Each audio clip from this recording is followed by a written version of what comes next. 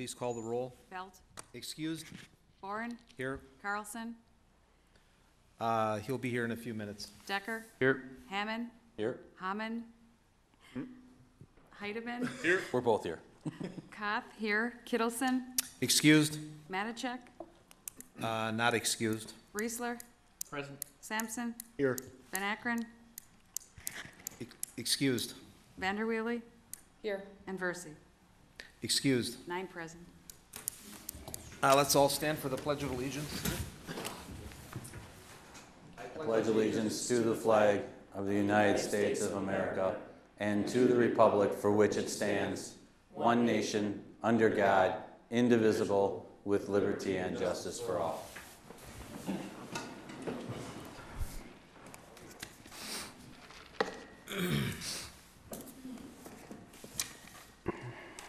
Next, we have the approval of the minutes from the December 14th, 2011 meeting. So move. Second. We have a motion and a second. Any discussion? All in favor? Aye. Opposed? Chair votes aye. Number 5, we have a public forum on agenda items. Anybody want to speak at the public forum? Anybody want to be heard at the public forum? And for the third time, does anybody want to be heard at the public forum? Chairman's comments. Want to recognize the few people in the audience tonight. First of all, we have Sheboygan County Sheriff Todd Priebe, and we have Inspector Bill Brookbauer, and we have County Supervisor Epping, I believe, from the Plymouth area. Welcome. Then we go down to items for discussion only. Item number 7, a presentation of changes in communication with City of Sheboygan officials in navigating the City of Sheboygan website. It'll be presented by Chad Pelichek, the City of Sheboygan Development Manager, and Dave Augustine, the City of Sheboygan IT Manager. Gentlemen, the floor is yours. Thank you.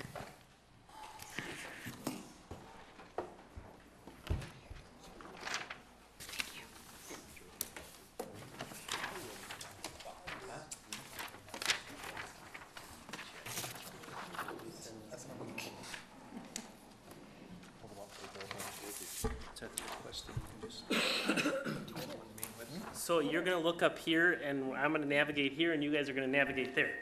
I'm going to start out by just kind of running through the website changes just to help familiarize people with the new site, what's on it, what's available. And then we're going to get into some specific communication, request information, building code, those types of things, and how that whole new system works. So let's just, looking on here, this is the new homepage as you see it, and basically what you see across the top is the very top is the Sheboygan website, the county chamber website, a tourism website, and then the Sheboygan County tourism website. That header is the same on all of those sites are all integrated into one. They're being hosted by one provider, so we save money across the board. The chamber and the county tourism group, they all kind of pitch in, and it's a one hosting fee, and it's integrated throughout the website. So you'll see that if you go to each one of these individual ones, which we're not going to go to for time. But on the next line is the agendas and minutes. That's, if people haven't been there, there's a number of places on the website to go and see committee agendas and minutes and committee members and those types of things that were on the previous website. You know, if you're going there, there's at the homepage, there's, you know, the listing of all the committees with the date that the last agenda was posted on the far right, and then a copy of all of, listing of all of the city committees. Most of them have a description of what the committee's purpose is. Couple line sentence here, the board license heating, HVAC contractors. And then if there was any agendas and minutes, and then the members are underneath. The next tab over is a calendar. This is really, you know, if there's events we're treating this as a city calendar, not just a meeting calendar. So if there's events that people think should be on there for the entire city to know of. It's set up to be different colors represent different things. Currently, it represents the agendas that are posted for the current meetings, but, we can have events and different deadlines and things on there. The fire department uses it when they're doing training in the early part of the year. You'll see on that calendar, if they're out in the schools doing school training, there's a lot of events on that. So it's got a multiple facet use, and people, there's these different categories for that. So in the handout that I handed out is a quick guide for navigating the website. And if you, it says on there, if you've got under the calendar, if you've got, any kind of request for posting on the calendar, to contact the clerk's office and they can help you with that. Across the top, news releases, that's if there's any news press releases that are issued, usually if they're sent to the media, they're posted here. Voter information has really been key in the first election and in the future elections. This is how to find where you vote, that voter public access website. And then it lists all of the current district maps as part of the redistricting. So it has this overall map as well as zeroed into the specific districts. And then there's some other information available on the bottom. And then the request info, we'll get into that shortly, but that really is where we're looking for residents and citizens and even older persons to communicate with departments. This is, I'll just run through this quick, but this is really been set up for building code. You'll see up there building code violations, request form, tall grass, snow removal, abandoned vehicle, graffiti, garbage, dog issues, and then on the bottom of this is all other general information. And this is really the way, if you're getting a constituent calling in and has a concern about a particular property, we're asking you to go to this system versus sending an email to that department head or a person within the city and hoping that there's a response. What we found is there's been a number of communications that have come in and fallen through the cracks and weren't either followed up on or didn't get to the proper people. With this new system, by going in here and going through and filling it out, Dave will share how the whole tracking system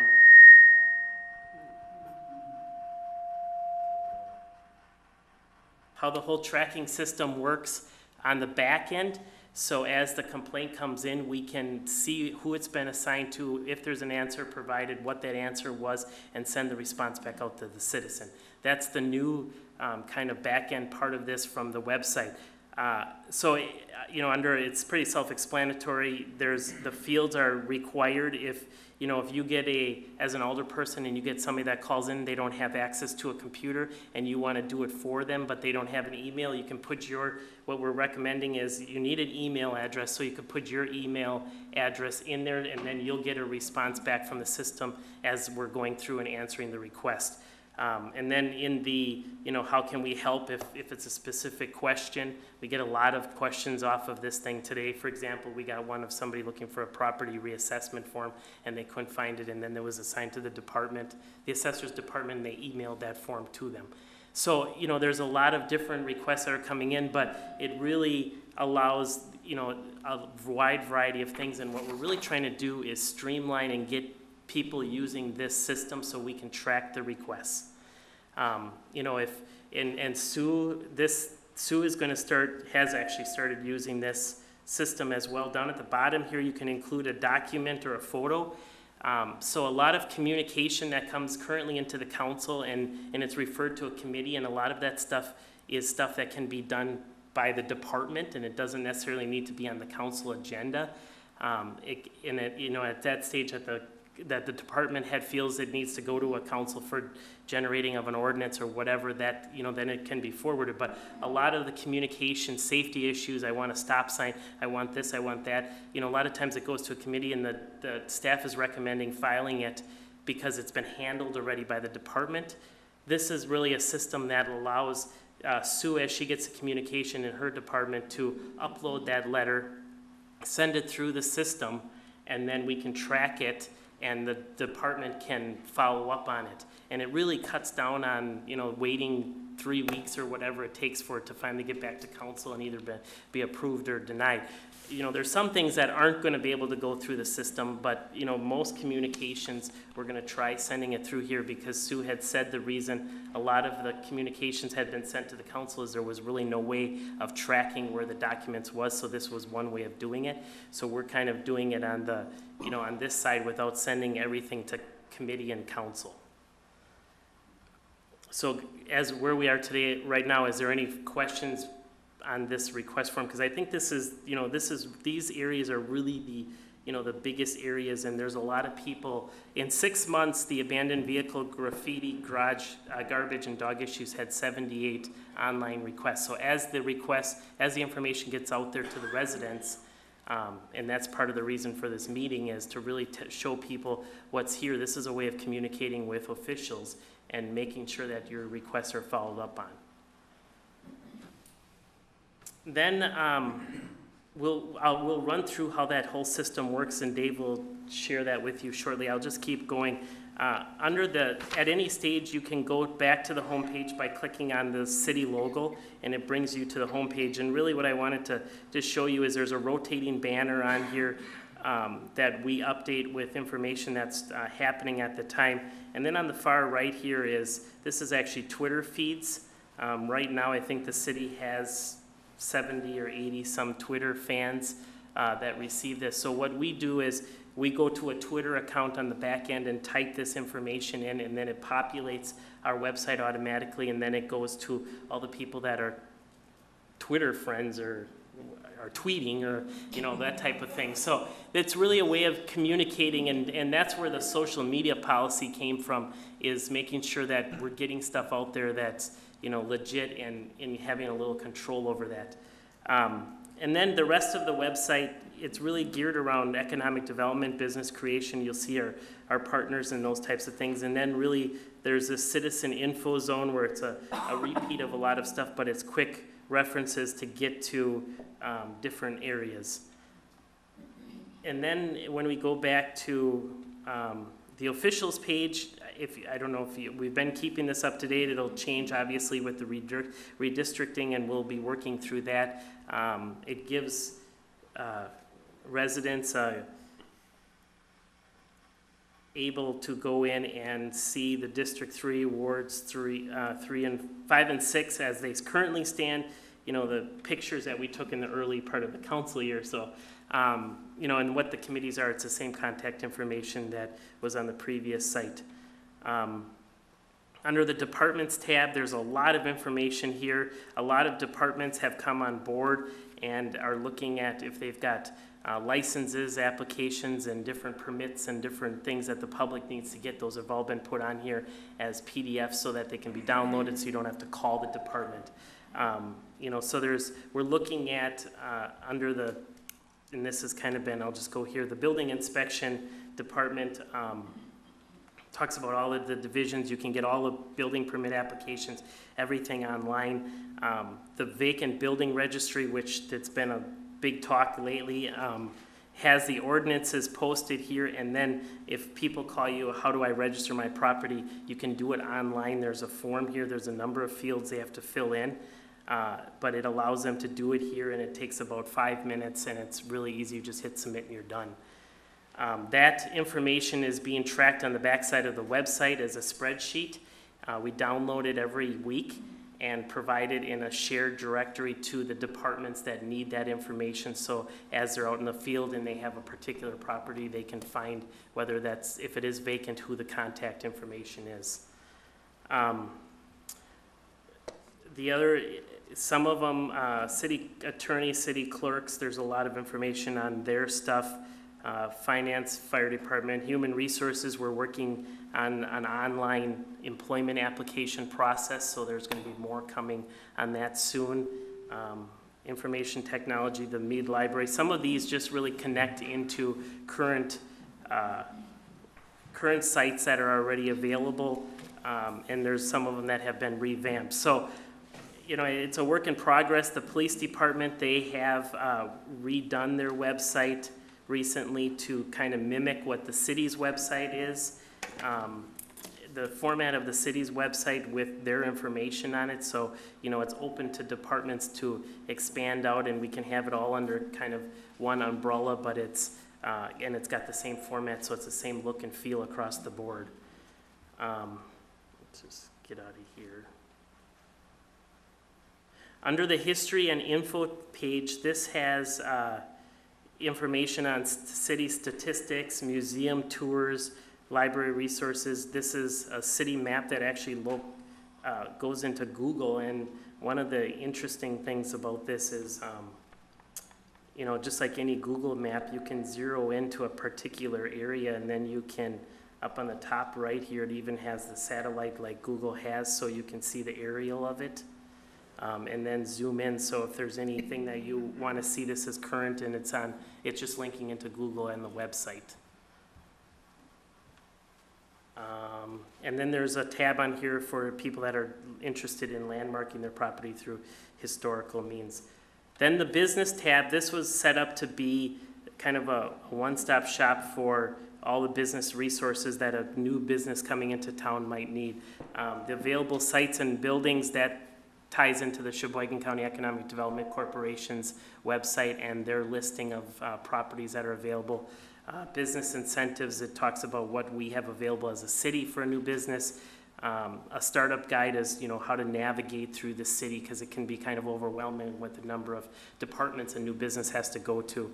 And then it really gets into specifics about permits and zoning and applications, the business center, South Pier development. It's got what's available, what sites are available, the history of it. Down in the bottom, it talks about design guidelines and opportunities. We're working on a page for the Willow Creek Business Center. This is still a work in progress. We're going to start marketing this property, that there's development opportunities and kind of what our master plan is for that. And then the zoning code and districts is available, and there's been a huge request for people that want to know what the city's zoning map, where it's available, so they can see how properties are zoned. So we worked with this is a huge document, but we worked with engineering and was able to get the most current, that's in the third floor conference room. That map is now available online as well, so people don't have to always be calling and saying, what's the zoning on this parcel? They can drill in and get that information. And then the last tab is really about the residents. It's got a number of resources on it, from assessment data to employment. We're working on a new housing opportunities. We get a lot of requests from people that are moving into the area, and they want to know what kind of housing is available. How do I get in touch with somebody about renting an apartment? Where are apartments located? So we're working through on that information, and that changing of this site to add that was really because we got an ongoing request for information off of the website of people who were saying, I'm moving to your area, I'm relocating, and I need to find housing, can you help me? So, we're kind of answering the question that we got with the information right there, so we don't hopefully minimize our questions. And then it just talks about municipal codes. You can find your neighborhood officer, pull information. This is, again, the same thing about that previous one about reporting violations. It's just another way of getting to the page. And then there's another news category, the Sustainable Sheboygan Task Force, some voter information and parking rules. And then the other thing I just wanted to mention is, the people that are trying to access, you can access, and I'm assuming this is how alderpersons access the email. That's the employee login on the back side of it. So we can have remote access to the email, and any city employee can have that, so that's still the same. So, oops, now I'm broke. Okay, now I need help. Just type in the address up at the address bar again. So the other thing I just wanted to mention before I would turn it over to Dave to just kind of run through the inquiry system that we've developed is to try to streamline and make it easier on what is a city's website, we secured a new link, and you'll see that on there, cityofsheboygan.info. Will direct you to the city's website, as well as ci.sheboygan.wi.us, which is a little mundane. So we felt that, in marketing efforts and moving forward, where all the departments are being asked as they update business cards and letterhead and all that, to include the cityofsheboygan.info as an easier way of trying to get to the city's website. So if there's any specific questions, I can run through them. There's a lot of information. You can check it out on your own. But I would like Dave to just kind of run through the new citizen inquiry system and how that works, so that the people on the back end know what they're going to be seeing as we move forward. Any questions? Citizen Montemare, did you have a question? Yes, sir.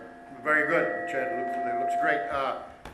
On the complaint side, if a citizen calls in and say my neighbor's scratch is too high, do they identify themselves as a complainant? Now, is it an open record type situation now? They do, but if you were to call in on the phone, we're going to ask you what your name is anyway. So, whether you put it online or you put your name in here, it's the same thing. Sometimes we get anonymous requests, but we're really striving to try to get contact information so we know who to follow up with. The reason I'm asking this is because the way we normally would say that, a citizen would call it into his alderman. The alderman then would take care of it. Follow me? And then the alderman would take care of it. And the alderman can still take care of it. The citizen can call the alderman, but instead of the alderman emailing that department head directly, we're asking them to go on the system and submit that request. So the alderman could be the person filling out this request on behalf of their constituent, and just say there's a problem at 123 Martin Avenue that needs to be looked at, and it's the alderman then would be the person that would be getting the follow-up. So it would be the same thing if somebody wanted to remain anonymous. What we're trying to get away from is where there's individual emails going to individual departments, and if the people don't follow up right away, then these things aren't followed up in a timely manner. They kind of fall through the cracks. So we're trying to. It's the same thing here versus emailing the department head. You're just submitting it on the city's website, and it'll be assigned to that department head. Yes. If I can follow. Is the concern whether if you go directly as a citizen and put the complaint in, if your information is going to be available for somebody to see? Right. Is that the concern? That's the concern. Okay. So if I, as a citizen, made the complaint, my information is not going to be made available to the person I'm complaining about. No, It's just going to be completely anonymous. Correct. It's not going to It'll matter be who put the it'll be complaint in. assigned, because it'll be assigned to the appropriate department, and they're going to follow up on the complaint. And then the only reason we're asking for contact information is so that we can get back to you and let you know that we took care of the complaint. Right. But if somebody wants to really remain anonymous, then you can still go through your alderperson, and they just submit the request on their behalf. Like they're going to send an email to the department head. They're going to send the email through the city's website. Thank you. That was my question. I think Chief Domagowski has. Yeah, just a reminder, we are on television tonight, so the alderpersons, you need to use your microphones. Chief Domagowski? I just want to touch on that a little bit. I think one of the things that we have to try to push out and stress as department heads and as city officials is that if people have a concern and they want some action taken, many times us knowing who they are helps us to address that concern. I get letters and such to me that are anonymous that have very little detail that makes it very difficult for us to go and address a concern, where if we have information to follow up with somebody and say, we went there, we didn't see anything, is it taken care of, or could you provide more information, that is very important. So trying to stress in that everybody can do everything anonymously to get things really done, and not operating anonymously doesn't work very well. Thank you, Chief. Okay, Dave? thanks, Chad. When we put this process together, there was a group of us designing it, and just to give you a little history, email is a great tool, but a lot of times with email, assumptions are made. Well, if I carbon copy this person, I'm assuming they're gonna take care of it. Well, that may not happen, or there's no way to track it. So that's why we came up with this system. And right now, Chad and I are the gatekeepers, or we watch, you know, what's coming in and make sure it gets routed to the proper departments. And we even had, you know, a meeting at our department heads meeting this past Monday, and we got the contacts for each department. So we're training people, and we are making them aware that when these messages come through, this is what we need to do. So we have a system down pat with that. The other thing to bring about with this is all this process that we did, streamlining to get it all under one process instead of 10 different ways, because 10 departments may do them 10 different ways.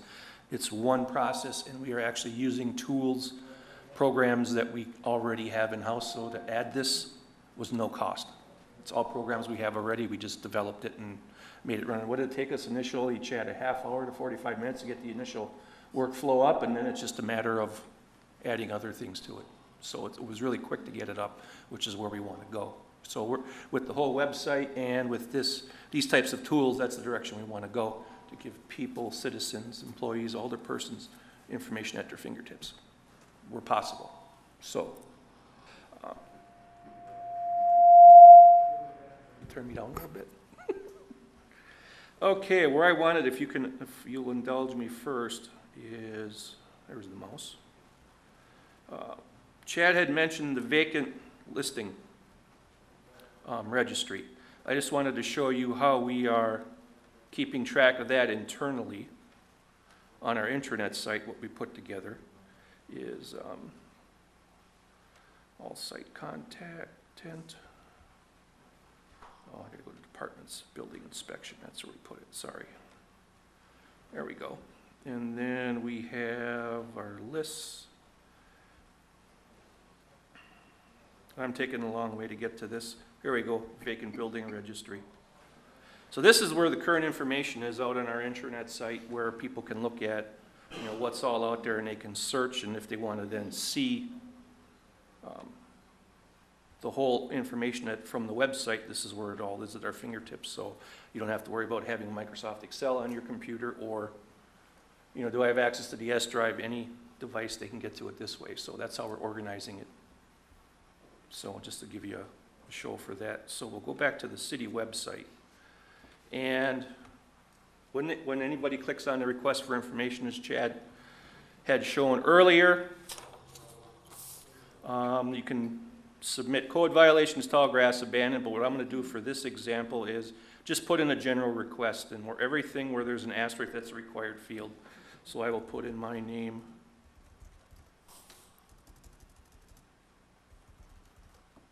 And then I'm going to put in my address with the city being Sheboygan, state is Wisconsin, 53083, and then phone number, which is area code required, and then my email, which I'm going to use my city email for this exercise.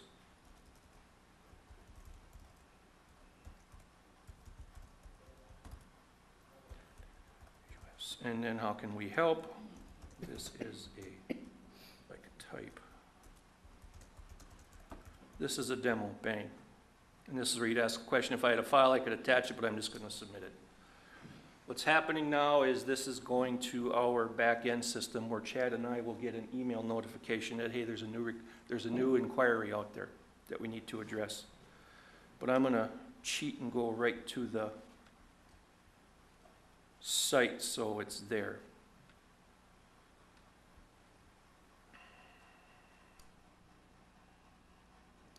Okay, all site content. And then this is a list, and I'm taking just a different way. I've got other links for this as well. So here we go, inquiries from outside. So this is the list that's out here now. And answer provided, completed. I'm just waiting for it to come through. And there it is. You'll see now, here's the new request that came through. So when Chad and I get an email, we'll come out to it, and then the first option is we're going to take a look at it, and then here's what the citizen had all entered. And one thing nice with here, when it comes in, if once the address is entered, we can do map, it'll bring up a Google map too of it, so that way we can see exactly where it is if we have to. So then what Chad and I will do is take a look and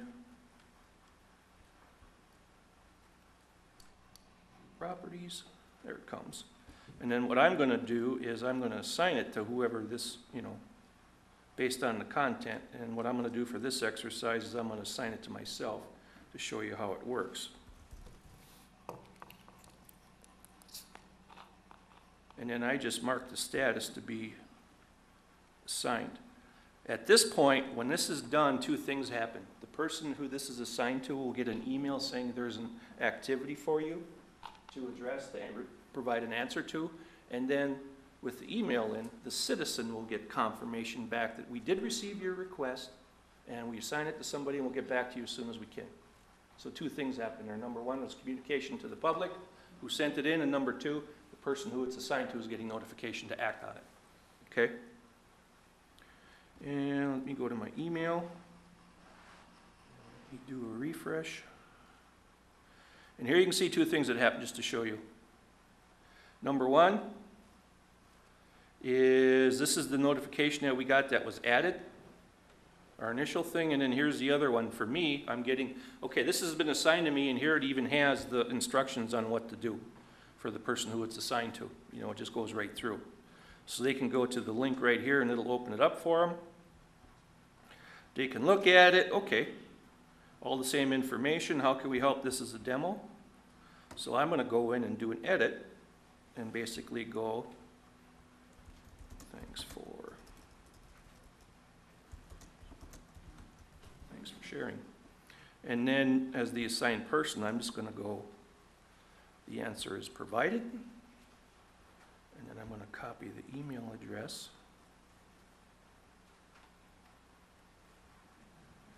Copy into there. Paste, and then I'm going to do a save. Once I come back to it.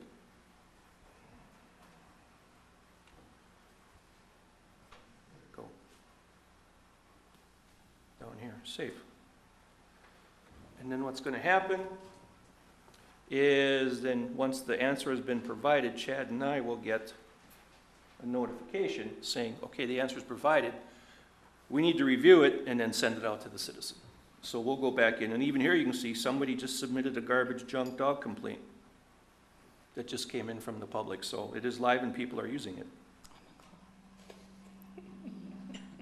So we do edit item, and you can see how it's all there ready to go. So all Chad and I have to do is say, okay, this looks good, send the reply, and then bang, it goes out to the citizen with their answer. In a nutshell. And then here you can actually see what the status of certain, or what the items are.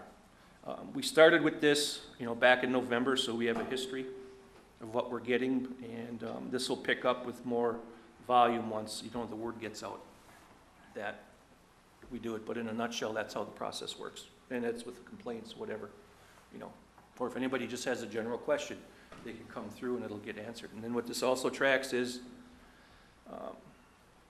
when did it come in? It's completed. When did we complete it? So this also gives us some benchmarks that we are meeting our requirements within the 10 days to reply to something. So we can run statistics that way too. Can you open up the one from Tracy Herman? Sure. This one here? Yeah. This one is an example of what a person that got a complaint would do. Tracy Herman is the person that is the permit clerk in building inspection, and she got a complaint from the neighbor across the street stopped in to report. So this is really a anonymous complaint, if you will, where this reported it, and somebody within the city went on the website and submitted the request. So as an employee of building inspection, she put the building inspection email in there, her phone number, the address of the violation from the person that came to the window, where the specific location is and what the problem is. So this is really a good example of of what, you know, if somebody would call an alder person, or, you know, somebody didn't want to, you know, went to the window or went to a department and made a complaint. So like Sue Richards' office and a lot of the departments that would get these things have been asked to submit these reports this way, and if you don't have an email, to just use, you know, like here in this case, she's just using a generic building inspection email. So, you know, this is a good example of kind of what Lee was bringing up prior.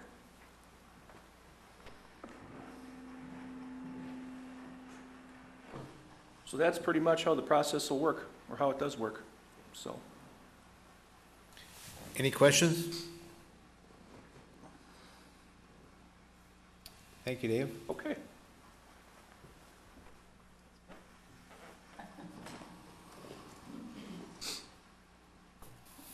Just gonna close some of this out.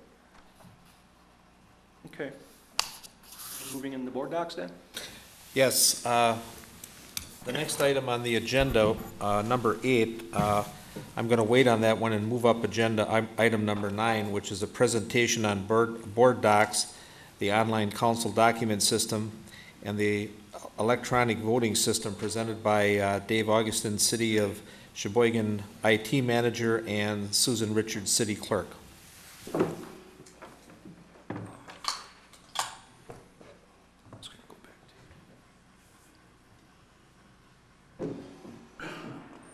Authenticate, right?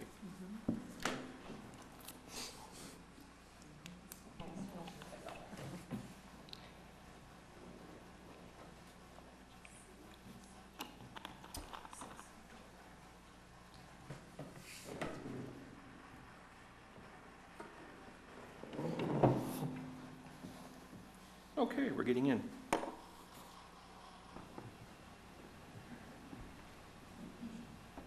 Here? Yep. Draft? Gotcha. Okay. First one. This one here? Yep. Okay. Okay. It's hard to believe it's a year already since we first talked about this subject, as far as paperless. Board docs. This is the solution we went with for hosting our council meeting, minutes, agendas, notes online, instead of going with the paper packets. And we went with this service, and what we'll be doing are allow people, the public, yourselves, employees, whoever, to look at agendas posted online through this tool that Sue Richards will be doing. She has a draft out here of the upcoming agenda for Monday's council meeting. So we'll be able to see that. We'll be putting a link on our website, probably on the front page. Yes. To start with, and then where we have the existing meetings and minutes, we'll link there as well, but we'll link right into the board docs meeting with it, so that way we'll be able to go to the same spots. Okay? Just like with the citizens inquiry, the website or this, if you have any type of a device like an iPad, smartphone or whatever, you can get access to it. So, okay. The process is, documents will come into Sue as they did before with, you know, her timelines. And then what she's going to do is make the agendas in this system instead of typing up Word documents and then printing them out and making multiple copies and all that. It can be all done right online. Since we don't have anything live yet, we're going to go into this draft meeting, which will be posted when? Friday sometime. Friday sometime. We'll put it live, so it'll be out there, so you can look sometime Friday. We'll have the link out there, and then when you click on it, it'll take it out there. From there, we can view the agenda, and then here's how it starts to look by our opening meeting. Pledge of allegiance, the approval of minutes, resignations, mayor's appointments, and so on through the agenda. Confirmation of mayor's appointments, public forum, mayor's announcements. We get into hearings, and then we get into our sub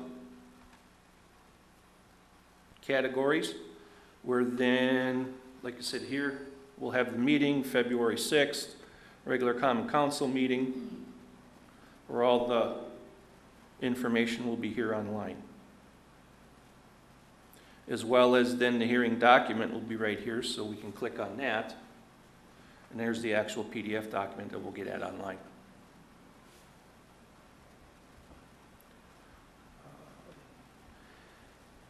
And then it just keeps going down. You know, the list, here's the consent agenda with all the items on it. If you can click on one, here's all the detail on it.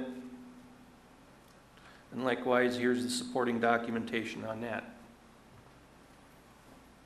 This one is scanned in as a PDF and then posted.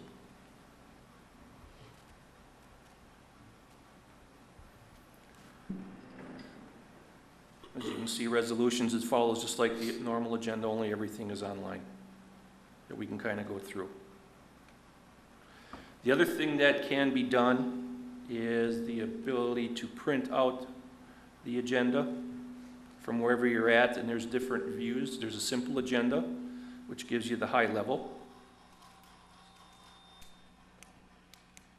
Then there is, that's the current agenda, excuse me, the detailed agenda, which gives you everything. You know, if you're into detail, if you want to print this out or view it from home and follow along. And then we have the simple agenda, which is, you know, your high-level things to talk about in the hearings, and then just the subpoints that can be go through. So if you wanted to bring, you know, an agenda along with you, you can print it out at home, or whatever supporting documents, you know, you wanted to do, as far as that goes. Anything else I need to add? No. Or if you wanted to add some comments, Sue? Yeah, what I found is that it's a different format, but it's basically the same thing. Excuse me, I've got a really deep voice today. It's basically the same thing. We're going to have the division of documents by number 1 section is the opening, the beginning part of the meeting. Number 2 would be the hearings. Number 3 would be, and so on and so on. The wonderful part about this is that, for instance, for Monday night's council meeting, so far this is what you would get, and we'd be copying right now and tomorrow and Friday. This is what you would get. By doing this, this is the entire agenda, so you can tell the difference. The entire agenda and all the documents minus the attachments. Now you can look at the attachments online, which is terrific, and especially for, I think this is a boon for the public, because they've never been able to see the documents themselves. They can look at the agenda, and they can look at the little paragraph that I do a summary on, but they really never see unless they come to our office and pay for a copy, or they go, or they call and we scan, or whatever it is that we do. Now they can literally go onto the site, and they literally can go through. They will see every single document. For instance, the one that's up there right now, they will see that document is coming in, and then all of the letters that came in with it, any documents, past documents, whatever it is, they can follow right through, and it's like having the council pack that we've always done forever. So the amount of paper obviously would drop and will drop drastically. The difference will be is that you as aldermen will need to obviously access this before the council meeting, because you will want to, you know, peruse this. You probably want to look at the detailed agenda. When you click that print, could you click the print icon? Yes. When you, on any of the documents, if you print that, or if you hit that print, you go to the detailed agenda, you can literally go through every single thing and look at it, and then just make notes for yourself for that Monday night's meeting. Look, this is a controversial issue. I want to look at the attachments. I want to bring up this. But are you going to do that for all of them? Probably not, because I'm not sure you've done that before. You don't need to for most of them. So you'd have to, this is one thing that you would have to make a commitment to, you know, look at the documents ahead of time, because you're not going to have them in front of you when you come here on Monday nights. It's so complete that we probably will be able to pull out of here the minutes. We'll be able to pull what's in here to the minutes. We will probably be able to pull what's in here to the statute required synopsis that we do for the press. So once we get this here, to me, it's a godsend for us. It's a godsend for everybody. I think the public is gonna love it, because anyone that's interested is gonna be able to sit there all weekend if they want and read what we do. And truly, I mean, that has been lacking for years and years and years. And this is total transparency. There's nothing more that we have that's not in this document. So, you know, big contracts, everything. If we're having a contract for, entering into a contract for whatever, the whole contract will be attached to the document so everyone can read it. So I'm really, really excited about it. And I think it's just training ourselves to get away from, it's always been like this. And I think if we just kind of go slowly, and it's pretty easy. It really is. I enjoy it thoroughly. The other thing which will be nice for yourselves and the public is there's a search capability. So if you want to search through the whole history and you're looking for a certain item, all the meeting, the minutes, the documents attached are all indexed. So if you want to search through, it's going to give you all the hits to look up for history instead of going through every agenda item and going back and forth. Yep. So how much would you say your time is from preparing an agenda now versus using this difference? There's a lot of pre-time versus the copying time afterwards. At this point, I would say we're breaking even, however, we're not using any paper. You know, we're breaking even time-wise, but we're not using all the supplies. It's just causing me more time in the pre-thing, because I'm the one that's doing it. So where I was usually just creating the documents, now I'm creating them, getting them loaded, you know, organizing them and that type of thing. We'll know more as we go along, but to me, it's just. And this is the first agenda that we put together. I mean, Right. it'll get better as a process, because now the other thing this allows us to do is save templates. So we can save an agenda as a template, you copy it to a new one, Right. take out, put in, and then away you go. Right. And what we're going to do for this next meeting on the 6th is we are going to run with paper copies and this for the first meeting, so that you will have this available online and you will get a packet. But then after that, you won't need it. It's pretty easy. Anyone have Okay. any questions about it? Is the fast track document that you passed out in October, is that still a useful document? That was when we had this presentation the first time back in October. You passed out this fast track signing. First it starts in signing into board docs, viewing upcoming meetings, viewing archived meetings, viewing policies, search for single agendas, searching all agendas. Pretty much. Yes, that would still be a valid document. Okay. And we will also have, we will probably, until we figure out some technology that we can have signatures via computer, I will always be printing one master copy, because we have to have signed contracts. So this would be my one copy that would be made until we come up with a plan to, because you all still have to sign your documents and that type of thing. And that's just the workflow we'll have to work out, because we're looking at something like that in building inspection already with permits. So it's just a matter of working out the workflow. Thank you, Mr. Chair. Just for everybody's refresher, the website address, are you guys going to post? I know you say you're going to put a link, but is there a way we could, Email. for the aldermen to get that website address if they didn't write it down or weren't here last year? I can email that to all of you. That'd be great, Sure. thanks. Thank you. Any other questions? Anything else, Sue or Dave?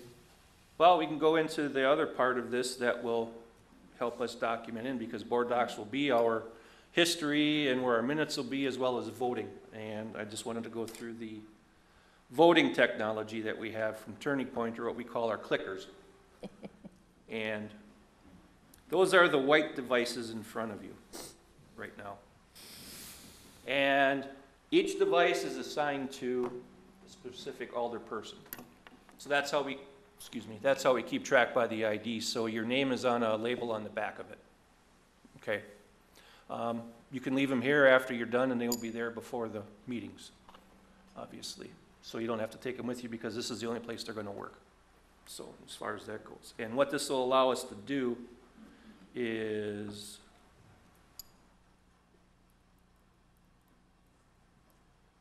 you know how you called roll call before, Julie?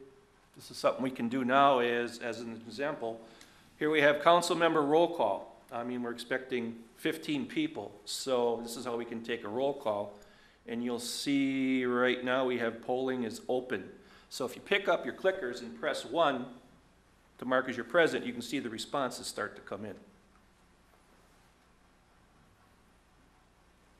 So, and you can press 1 as many times as you want. It's only going to take 1 registration. So you can't, like if you're voting on a resolution and you want it to get through, you can't hit I 15 times. It just won't take it. So, Yeah. so once everybody's voted or clicked, we can then go and say, okay, we have 10 who are present, and that means we have a quorum. And now what we can do is after, with all of our voting, we can take notes and then incorporate that into our board docs minutes to run the reports out here to see who was always present. Or if we want to see right here on the screen, we can see, you know, who is all here, and I didn't put my participant list, but all the names will come up as far as who is all present. So we can get those reports right out of the system. In fact, I'm going to cheat and go back and change my participant list to Common Council. So we can do this again. Turning point, reset, session. No, I don't want to save the data. Boom. Okay, let's do this again. So if we're not here, do we hit 2? Slideshow. No. Be nice. Okay, polling is open again for council members if you want to press 1. Somebody didn't vote before because now we got 11 and it says unless somebody's cheating and grabbed another one. It was not. So that way polling is closed, roll call is entered. Now we have 11, and now if we want to see who is present, here are all the people who are for roll call, and then we can take that and put it into the board docs for the roll call as far as part of our documentation. So, and that's why you have to keep your device, because you are assigned a device ID per each thing, so that's why the one that you have, that's why we put your names on the back of it, okay? Then as we're going through, you know, this I can minimize. Then if we're going to board docs, we're doing our agenda and talking, now it's time to call for a vote. We can then come back up, go to the next, let's say we're on resolution number 6.1, and I just made that up from the current slide. So now we can see, okay, the poll is open for voting on resolution 6.1. Pressing 1 will indicate yes, 2 is no, 3 is abstain. So if you want to vote now. Okay, we have 11 votes. Everybody vote. Okay, the polls are closing. And here we can say 7 noes, 3 abstains, 1 up, and then 1. So this gives us our counts right here of how we voted on this resolution. And then can you pull up then with the yes, noes, and abstains, who voted what? Yes, Yeah, who voted Okay. yes? I can use the same thing. I just got to get this so the Yeah. responses come in, because right now 3 is abstain, 2 is no, 1 is yes. So in this Who's the case, one? Alderperson Carlson voted abstain. Alderperson Kath said no. Alderperson Hammond said abstain. And then we have all no's, and then, Who's the one? I just pushed Joel. yeah, You're agreeable to anything, aren't you? so. Just throw the number up there and you'll agree to it. So this is a way to quick view how people voted, if we want to do this, or like I said, we can run reports after the council meeting and get them into the board docs, so that way the public and everybody will be able to see how the votes were. And then, like I said, here's the last one, but I think we pretty much got the idea of it. So, that's pretty much the clicker voting.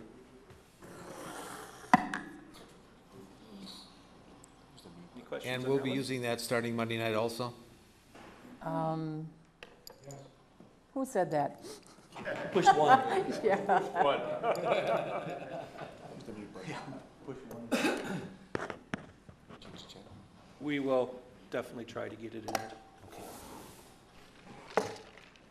I may need to be there to help with assistance, because it's going to be a little overwhelming for one person who hasn't done this before, of running the board docs as well as running the clicker software, but we'll make it happen. Okay.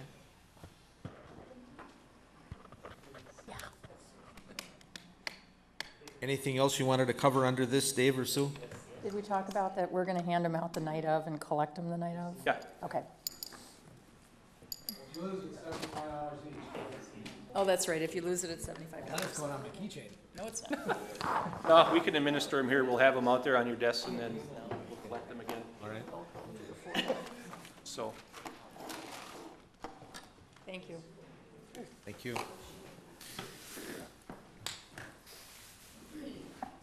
Next, we'll go back to agenda item number 8, a presentation of the combined dispatching services technology analysis of January 14th, 2012, presented by Dave Augustine, City of Sheboygan IT Manager.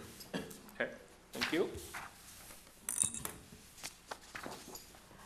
This is a document that I put together for the Shared Services Committee when we were talking about the combined dispatch. We'll talk about the technology parts of it, or the technology needs, direction we should go. So I painted a little picture as far as what our current environment is, and then where we want to go. And to go from the top, our current environment is we have the city dispatching for the city of Sheboygan at the city police department. And then the technology connections is we have a wireless microwave link to City Hall. So we have a single link to City Hall. And then what we do is we have a fiber connection over to the county at the courthouse, where then county dispatching goes on. And then each of us have our own internet connections to the internet, where at the city, obviously, we have our network, city servers, as well as running city applications. And then the same thing over at the county, where they have their network, their applications, and the Spillman server, which hosts the crime software that police and fire use right now, okay? And with this, like I said, they're both pretty much separate environments. Also, just to show with our internet connection coming in the City Hall, the Kohler Police Department, Plymouth, the Police Department, Sheboygan Falls, our City of Sheboygan Police Squads, as well as our City Fire Department rigs, all get their connection to Spillman through the internet connection to City Hall and then go across to the county to get it and come back. Likewise, the county has their internet connection where their primary is their county squads, Elkhart Lake, and then their other affiliations. Go to there, and then they have a redundant link, their data radio that they use for if the cellular service goes out. So what I did is as the team was talking, we had some recommended minimum changes where we could upgrade our communication links between the two of us, meaning the city and courthouse, to gigabit fiber, which would be obviously 10 times the speed of what we have now to handle additional traffic. Dispatching PCs would be placed on either network, the city or the county, so we're working uniform with that function. So it's one email system, one network, so there's no going back and forth to make communication easier. Allow the traffic to pass through, have our Windows networks talk to each other, so like what you saw with our SharePoint site, or intranet site, that the county folks could access it without having to give another ID, and likewise vice versa, for whatever applications we would need to access at the county. And that can be all done and kept through security. And then obviously what this would do is build a closer relationship between county and city IT relationships. Now where this was going is, again, talking about the combined dispatch of the technologies, that we could leverage with that, so to paint the picture. With that, what I did then is presented a longer-term picture of how it would look. David, Yes?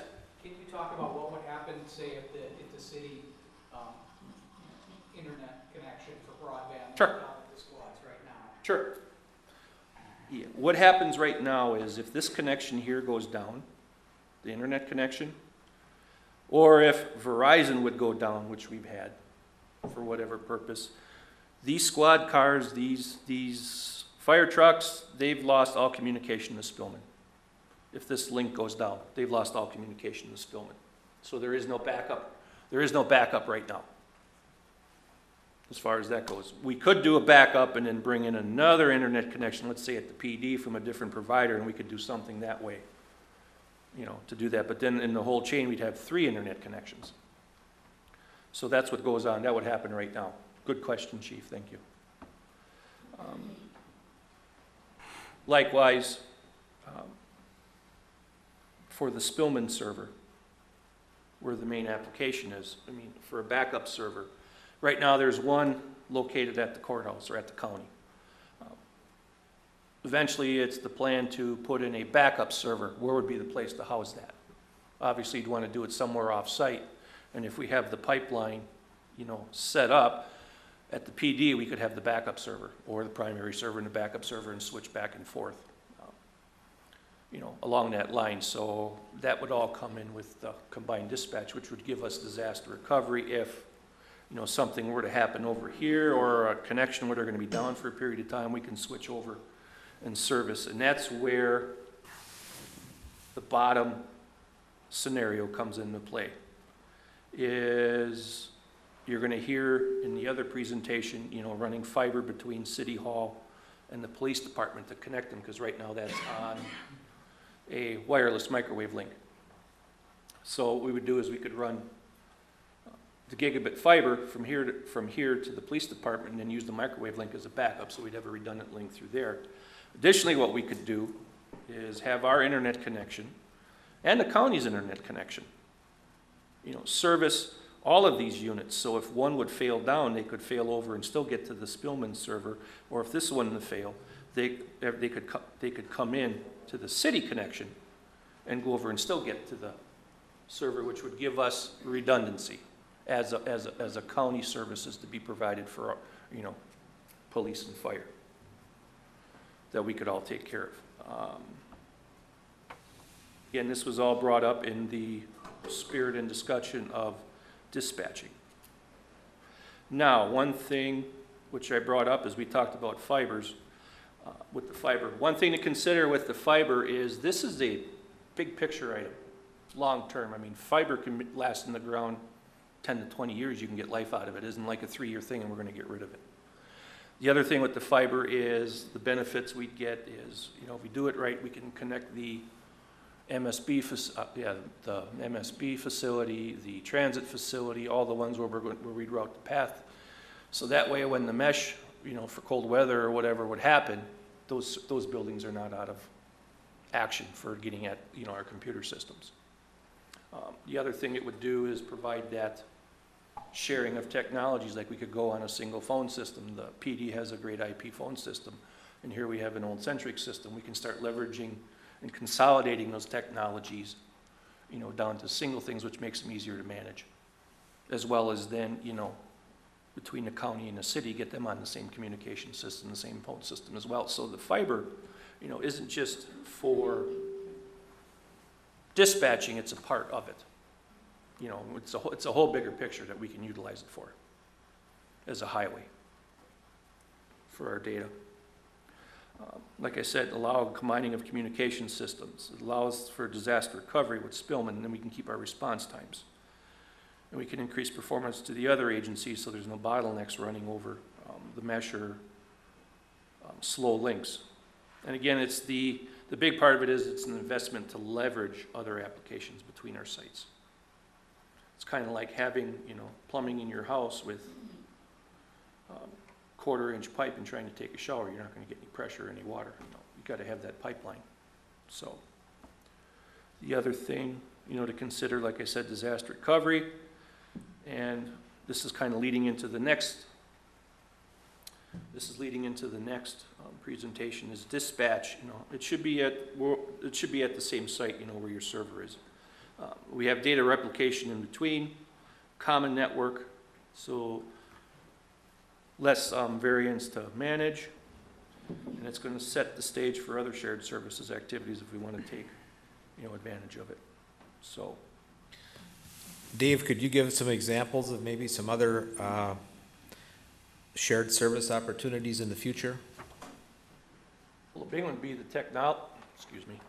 The big one would be where I see is, you know, technology and IT is, you know, we have all these servers here, all the servers there, over at the county, you know, it'd be a leverage of disaster recovery, or a single email system where we can just all talk to each other, you know, singly within contact lists. You know, eventually, you know, if we want to look at sharing applications, you know, instead of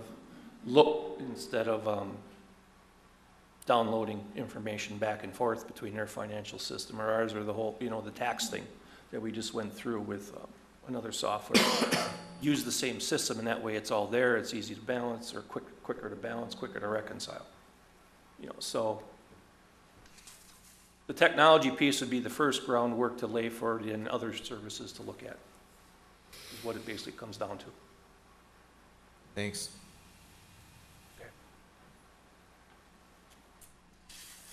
Any questions? Hope I didn't confuse you too much on this one.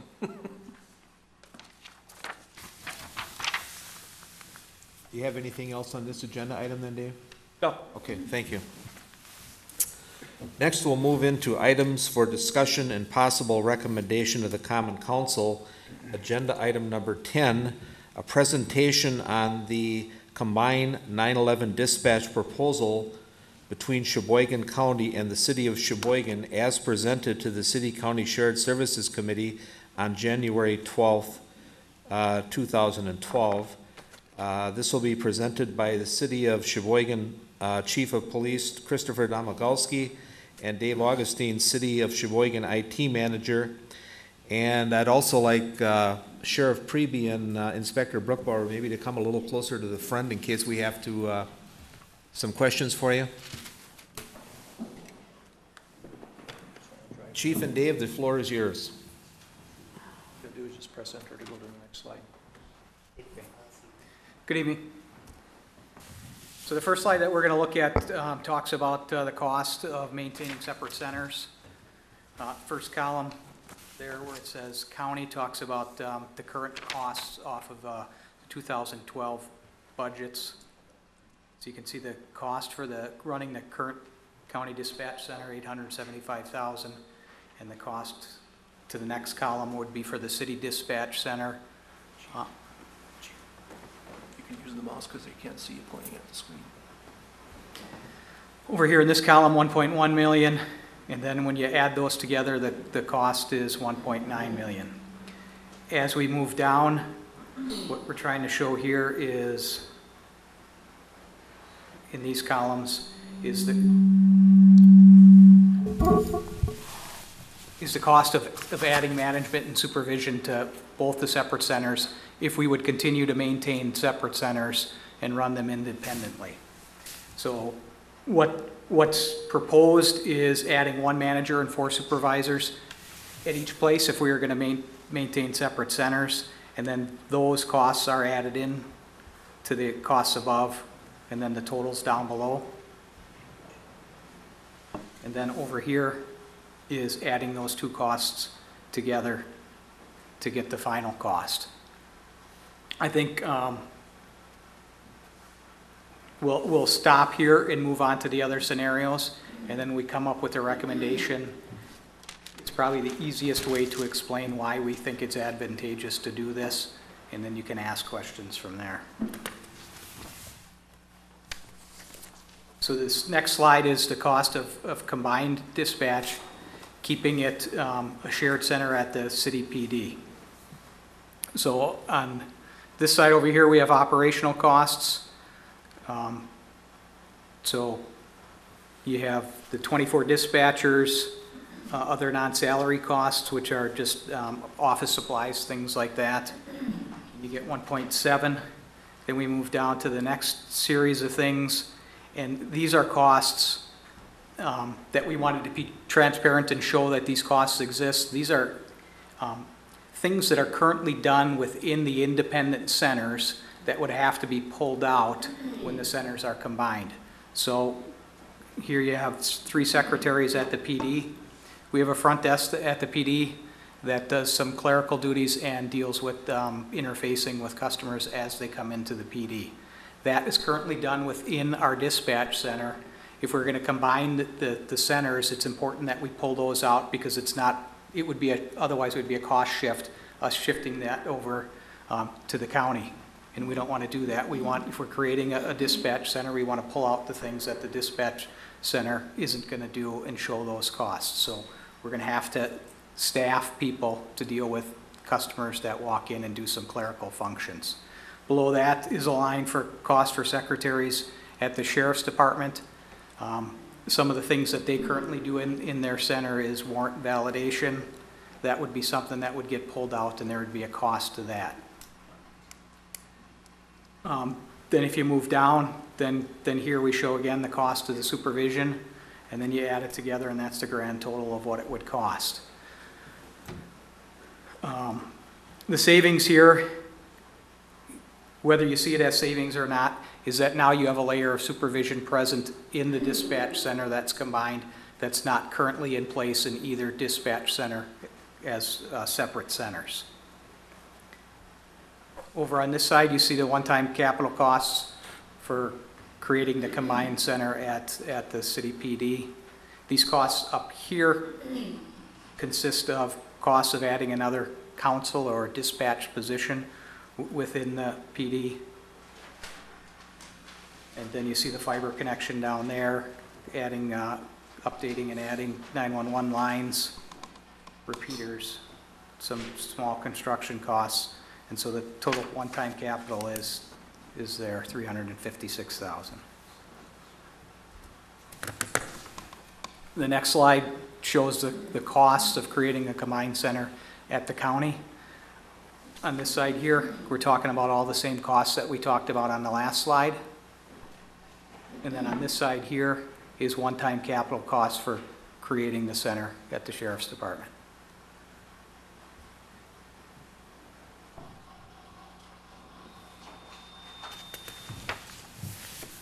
And then on this slide, there's a financial comparison in summary.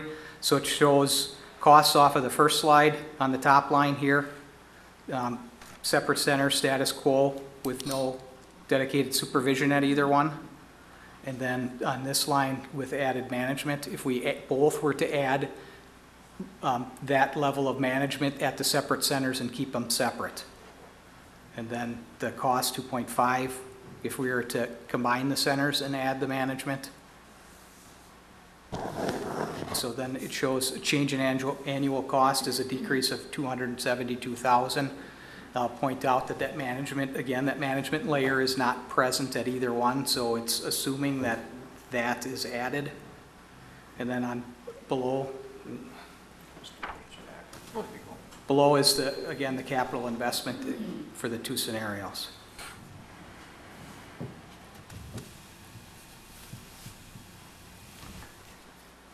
Okay, the benefits of the combined dispatch is it does create some call processing efficiency in that it creates a single answering point, so all the calls would go into one place rather than going into two separate possibilities. Faster dispatching with no phone transfers. 911 calls that come in wirelessly for the city still come into the county and then get transferred over to the city, so that's where we're talking about saving some time and not having to transfer. The recent study that we did at the end of 2011 showed that there's at this point about 368 is the average calls monthly wireless 911s that get transferred. One thing to keep in mind there is that as technology keeps changing, more and more of those calls are going to come in wirelessly rather than through a landline. I mean, it's estimated that it takes or would save about 1 to 1.5 minutes per call on average. And where that comes in is that when the call comes in, the dispatcher at the county doesn't pick it up and just automatically transfer it. They ask questions, enter information into the computer so that if something does happen where that call is dropped, or if on a transfer the call is lost, we have that basic information so that somebody can try to recontact that party and has that information before that call is transferred. So it would result in fewer dropped calls. Essentially, I explained part of that. In the 2011 study, that count equates to about 6 calls per month that are dropped. And I'll point out that the calls even with a combined center, those calls might be dropped, because many of these calls that are dropped because of the way technology is. They get too far from a cell tower or something like that, and so that's likely where a lot of the drop calls come from. The big benefit in my eyes is the next point, supervision. Right now, there's no dedicated supervision for this call center at the police department. It's done on an oversight basis by a shift commander that's sitting in the PD. But the thing to point out here is that person has many, many duties: reviewing reports, monitoring calls that the squads are out on, reviewing arrests, talking about assignments that officers are on with them, coaching them into making the right decisions, reviewing decisions that they're making, doing all of those things. So we're talking about they're really only a fraction of their time monitoring what's going on in the call center, and that is a big negative in my view. Sheriff's Department has the same situation, although they recently pulled a position from a different part of the department to place it in there because they have such a need, the same need that we do, that there's dedicated supervision there. What the dedicated supervision provides is improved and consistent standardized training, better employee support and engagement. And so we're talking about simple things here. We're not talking about employees that aren't competent, that aren't talented and don't know what they're doing, but we're talking about multiple employees, 14 employees at the police department, 12 employees at the sheriff's department. And if there's nobody overseeing what they're doing and coaching them, what happens is they start to go in different directions. So we have a process in place about how things should be. If there's not somebody monitoring and coaching it, people go in different directions, when what we need is consistent processes with everybody doing things the same way. Employee support. An employee has a problem, something they don't understand, or they're doing something wrong, or they're not sure how they're doing it. There needs to be somebody there that they can say, hey, can you give me a hand with this? I don't quite understand what I'm doing. How should I handle this? Those kinds of things. When there's not supervision in place to immediately deal with those things, they fester and grow and then blow up, and now we're dealing with a situation that's bigger than it has to be. Employees get frustrated and burnt out from things like that. So I think it's important. It delivers a better service to the public if there's somebody that's making sure that things are consistent and standardized. Emergency medical dispatching comes in more on a economy of scales thing is where I would say that comes in easier. You have more people now that you have a bigger management system to be able to support that and make sure, again, that things are standardized, that there's quality control and things like that in place. Standard operating procedures, more consistent procedures, because there's people there to monitor them and make sure that people understand what they're doing, do the coaching that's needed, identify problems and provide training to address those problems when they're noted. Improved coordination comes in and greater situational awareness. If all the dispatchers are in the same place all the time, taking the calls, when something happens in Sheboygan Falls that is connected to something that happens in Sheboygan, or something that happens in Sheboygan that's connected to Kohler or to Plymouth or vice, anywhere in the county, all these people are together saying, oh, you know what, I took something similar, or last week or yesterday or earlier today, and that information gets shared quicker and faster, better between all the departments. By going to the combined dispatch, it'll allow us to have a legitimate backup center. Right now, we serve as backup centers to each other, but the problem is there's not consistent processes. Things aren't handled the same, so if something happens at the Sheboygan Police Department where it goes down and we need to transfer the calls to the county, we do things differently. By combining them, our processes are the same, and then there's really no loss. It's shifting people from one center to the other, and things operate the same way. Same thing vice versa, if something would go down at the county and they had to transfer their calls to the city, different processes, people would notice that there's a difference, that there's a change. If it's a combined center and we're just shifting the calls to the different center, it's not a bump in the road. Nobody's gonna know that the one center went down and we shifted it to the other place. It's the same people dealing with the thing, so that you have more built-in redundancy and better redundancy. EOC can be housed in the backup center. Right now, the EOC is at the fire department. So we have 2 centers, and then the EOC at the fire department. It'll allow us to take the backup center and create that as the EOC. So then we only have 2 locations rather than 3. Built-in redundancy, I talked about this before, but it builds in redundancy in a bunch of ways. One is that we have all employees that all operate off the same standard procedures and same processes. We already have the same records management system, but that's all a redundancy. The radio system is a redundancy. Dave talked about the advantages of adding the fiber and building in the redundancy for the mobile broadband and the internet. So if something goes down, there's a built-in redundancy that's not there today that will be there. Allows for technology standardization. Big part of this is as things, technology changes and we update things, we have to update the radio system. It gives us a chance to do it all at once rather than doing it twice, or doing it at one place rather than at 2 or 3 places. In the last presentation, he talked about the fiber connection. Eliminates some duplication of effort. It allows forces in some ways, departments to get closer together and do more collective planning and operations instead of being separate and doing their thing separately. And then as things are updated, there's an annual cost avoidance when adding the management function in the shared dispatch scenario rather than doing it separately at the 2. That's where the economy of scales again come in and we're able to save. Any questions about anything that I talked about so far? Any questions from the alderman? Chief, I have one. Could you just kind of go over what your daily operation is now? How many dispatchers do you have? How many councils do you use? How many do you have? And that type of thing? At the city, there's 4 councils.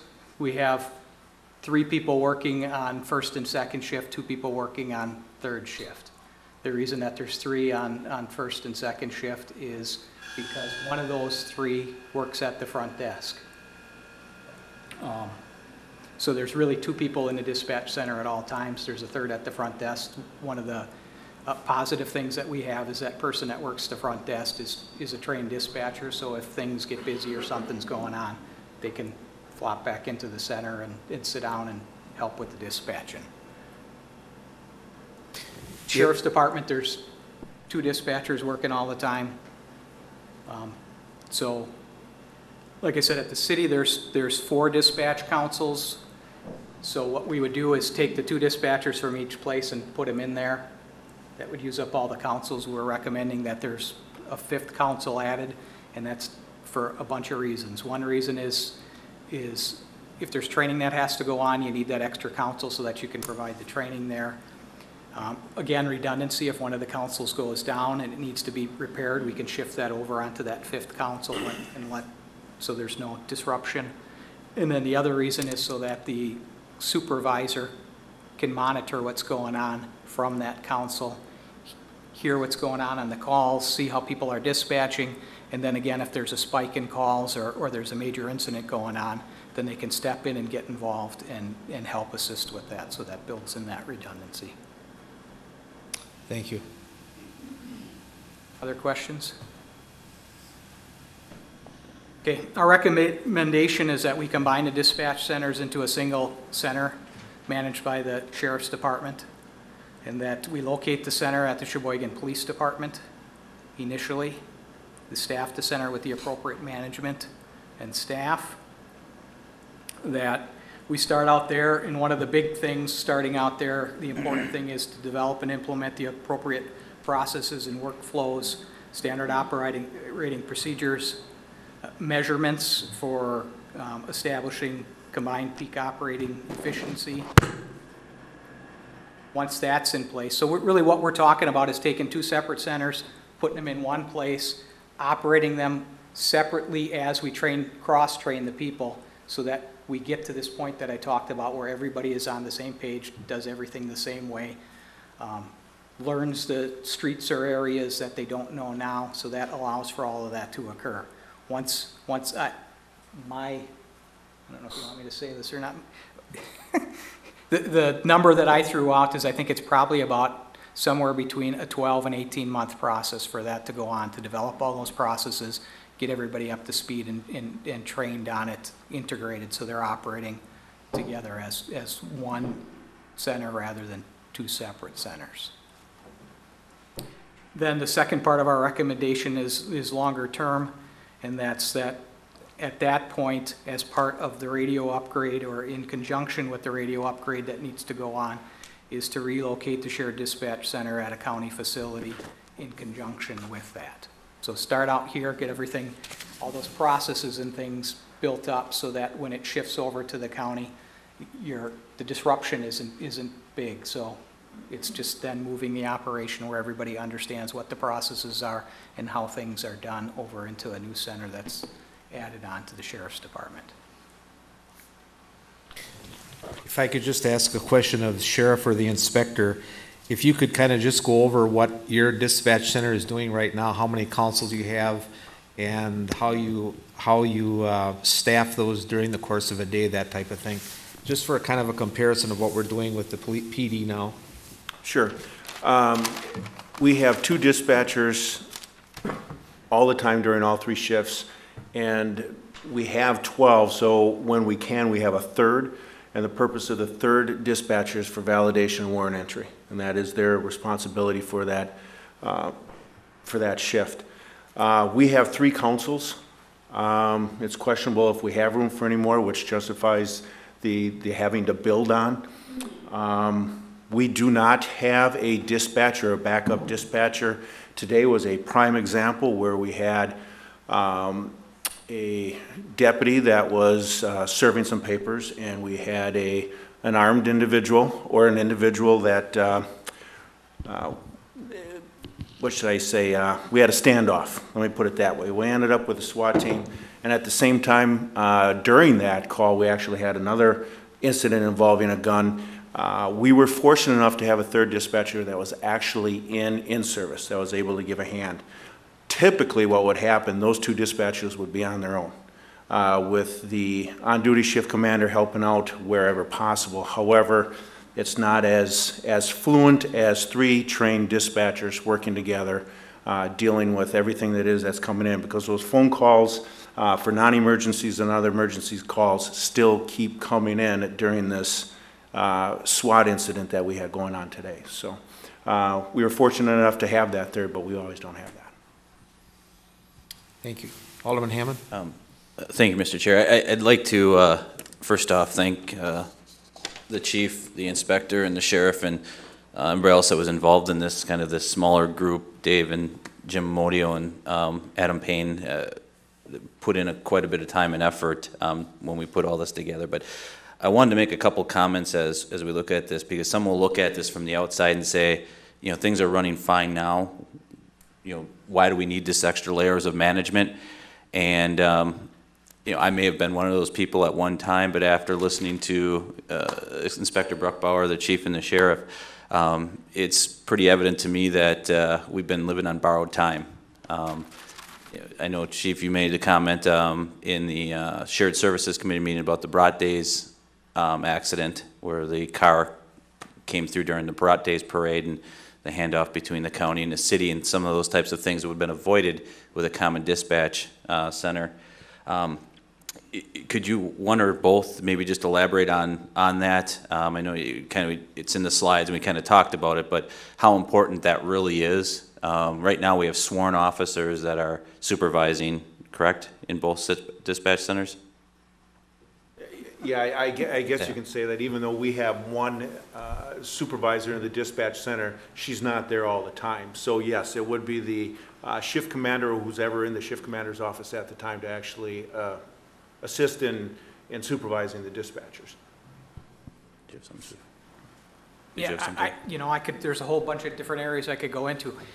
I don't want to send out the message that the dispatchers that work for either one of our departments aren't competent, they aren't talented, and they don't do a great job. That's not the point. The point is that we are not properly supporting them, and by not having dedicated supervision to oversee them and to really assist them, that's where I see the risk coming in. There's problems that can be dealt with very easily in a day-to-day basis to assist them in delivering better service that isn't happening because there is no supervision there. So what happens is a problem starts and it festers and it builds, and then all of a sudden myself or somebody else in my staff has to drop everything that they're doing, put it aside, and go deal with the problem. And now, because the problem is a bigger thing, it's not a 10 or 15 minute situation that's dealt with. It's a longer term thing. So we're wasting a lot of our time that we could be spending more productively in other areas because we have to keep pulling people off, supervisors off, to deal with things that really we should have proper supervision to deal with, is the one thing. And then the other thing that the alderman touched on is, and I touched on a little bit here, is really that situational awareness. And it's, you know, it's something that we're dealing with in other areas of our department too. And when I talk to the community, and I think when I talk to you, one of the really important things is I got 80 officers besides myself that are out on the street that have all kinds of information. The problem is most of that information is contained right up here, and so what we struggle with is getting that information out of those officers' heads and getting them to share it with each other. So if we have whatever it is, criminal damages happening over in a certain part of the city, that one officer who works that area might know about it, but unless we're talking about it as a department, everybody doesn't know about it. So it might be another officer that gets sent to deal with it. And there's that disconnect where we have the information that we need to stop what is occurring and deal with it properly. But if we're not communicating properly, that information isn't being shared, and so we're solving things 10 days later than we really should. This is the same thing that I'm talking about in the dispatch center, is that there's things that occur throughout the county that aren't necessarily noticed right away because all of those people are in different places, so they're not talking and saying, oh, you know, me overhearing BB taking a call and saying, oh, yep, I had something like that last week over in this community, so that now those two departments know and are talking and working together to solve the issue. I think a couple other things with this too is the backup and the redundancy, and Dave touched on that a little bit in his presentation. But right now, it's kind of scary to me that if that link goes down, we have no communication with our patrol officers. You know, so having as part of this that fiber optic line going in and the microwave as the backup helps build that redundancy. Having a server at the county, the server at the city for the Spillman system. I mean, all of these types of things that, you know, many people kind of assume are just in place, you know, aren't there right now, and this process would build a lot of that infrastructure to be able to do that. So, you know, again, I think there's a couple, you know, non-financial reasons to take a look at this, you know, more seriously, because again, it'd be easy to step back and say, we don't need to add management, it's working fine, again, from the outside looking in. But I think, and I agree, the dispatchers are doing a great job. It's not a slight on them, but anything where you don't have consistent management ends up kind of, as you mentioned, everybody starts going in their own different directions, putting in their own processes in the lack of a standardized process procedure. So,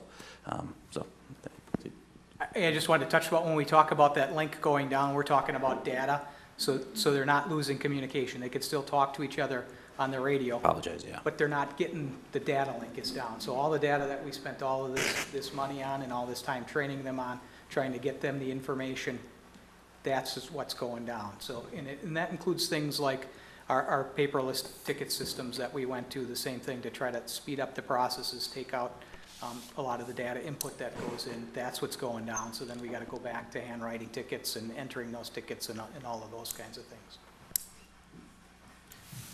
Alderman Sampson, did you have a question? Yeah, thank you, Mr. Chairman. I'd also like to thank everybody involved in the whole entire process. This is certainly one of those topics that can raise the temperature of a room fairly quickly, and it seems to have been a pretty hot topic lately. So everybody's willingness to work together and keep the channels of communication open is actually very appreciated for something I think is pretty important with this as well, because communication, I can't think of a better area for very high levels of communication than the communication center for emergency dispatch and things like that that actually serve the cities and the county. I guess my question would be, just so I understand how it would work, the physical dispatch center would be initially housed then at the police department, the new building. And because there are some specific job duties that the sheriff's department needs to keep, they would still maintain some folks over at the current dispatch center right now for county. Correct. Okay, so most of the operation is going to be over at the city. Why would you have to, if you're gonna, if the idea would be to add on another call center, I guess, to make 5, why would the long-term plan, if that's going to work out, if that seems to be adequate, why would the long-term plan then to get rid of that and then move it to a completely separate facility where now you would have that new dispatch center that we added onto in addition to the dispatch center that we would be using for specific jobs over at the county? Why would we have to consider moving to another location? Because I think in the long run, you're gonna outgrow it even here. That the space that would be suitable for now, adding in another council, good for 10 years or so, but looking down, I guess the way I'm looking at it, as a visionary looking down the road, we may be facing this again 15, 20 years, and we're gonna go, well, we're out of space, now what are we going to do? This way here, we're projecting ahead, we're thinking ahead, we're preparing for the future, and giving adequate space now versus waiting for a time where we're having to look for additional space. The PD, and I'll let the chief speak for himself, but the PD is going to be limited in growth too, so it may be good to start here, but not necessarily 15, 20 years as the city grows, as the county continues to grow and there's a greater need for more and more councils. I think that, I'll let the chief speak, but I think you're limited on what you're going to be able to do versus an expansion at the county where we'll be prepared for continued expansion for years to come. The other thing with that too, Kevin, was that obviously the cost is less now, but this might be where you're going with this inspector, but we have to do a significant radio upgrade, and all of these councils are going to have to be replaced right around that time. And from a command and control standpoint, they'd rather have their employees in their building with them. So when all of that upgrading has to happen, it just makes sense to make that the point to move it over there. Yeah, that's correct. Having it at the city and having us run it does create some logistical issues for us. We can deal with it, especially in the short term. It's not any type of a deal killer. Excuse me. Long term, it is much more efficient for us to have it housed on our campus.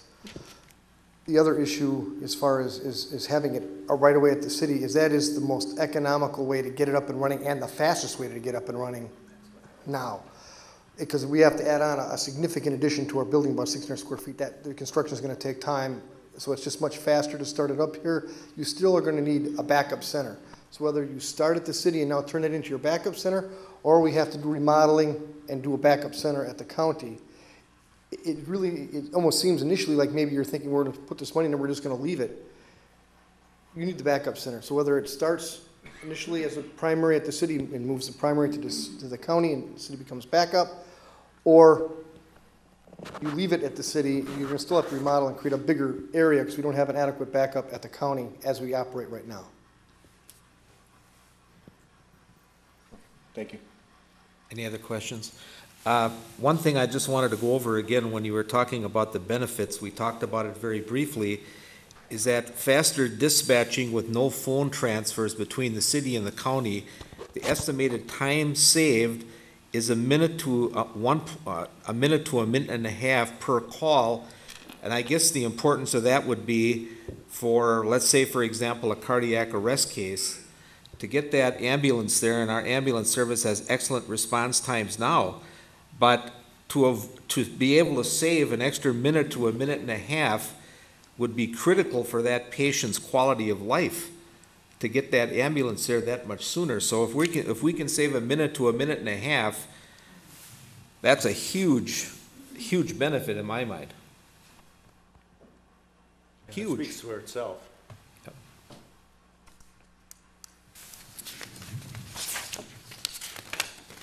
Was there any other questions? And then I think the last thing we wanted to cover then was the proposed timeline for this project.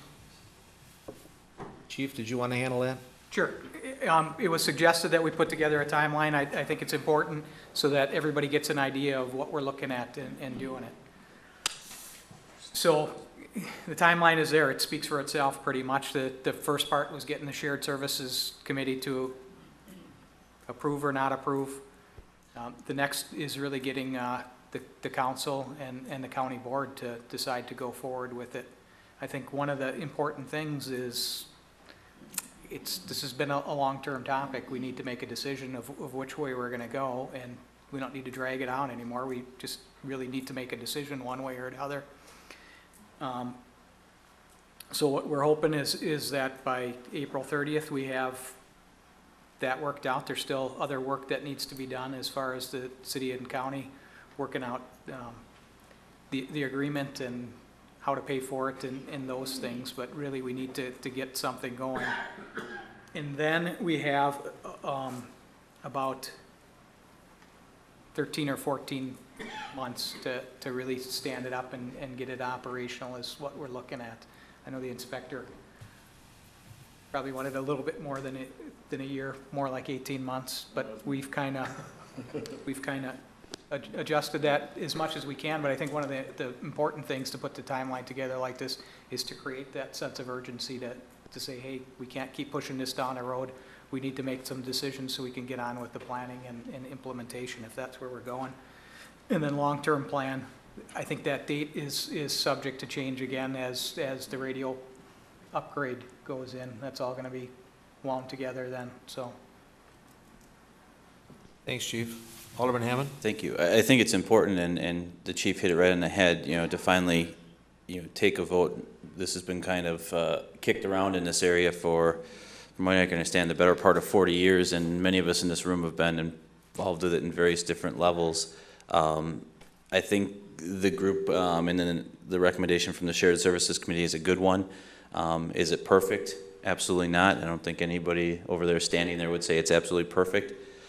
But it does accomplish what we're trying to accomplish. It gets the management into the dispatch center, which is sorely needed. It gets us the redundancy we need, an operational emergency or an operational EOC, and then again a good backup system. So I hope everybody will vote yes for this, so we can stick along. So we can stick on our timeline.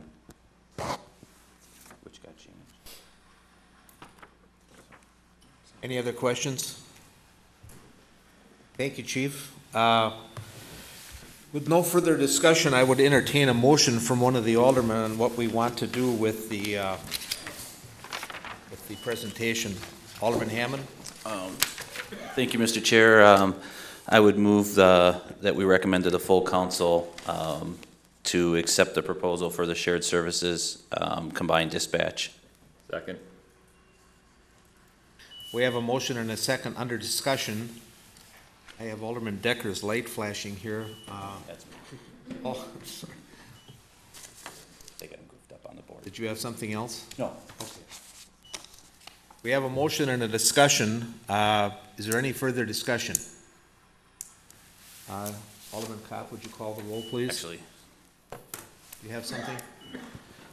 The other part of it, and again, the chief kind of alluded to it, was if we go back in the slides, is taking a look at the infrastructure cost, the one-time capital cost of having the facility shared at the city PD. The big part of that, obviously, is $225 for the fiber connection.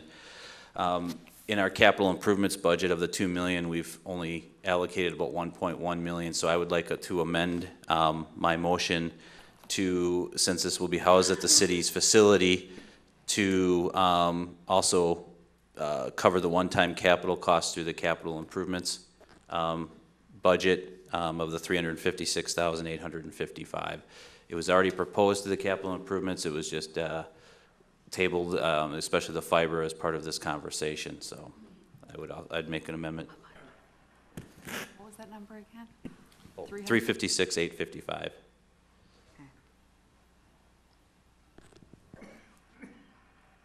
And Alderman Hammond, that would be the listing here, starting out with an update on 911 lines with the 6445 reading down for the grand total of the 356. Is that? Let's start up at the console package, positron. Oh, I'm sorry, it starts Yep. way up on top there, okay. And that way, the county would have the ongoing costs, obviously, and the portion of the levy, our levy, would be allocated to them for that going forward. They wouldn't be saddled with that one-time expenditure of cost, and we would take care of that.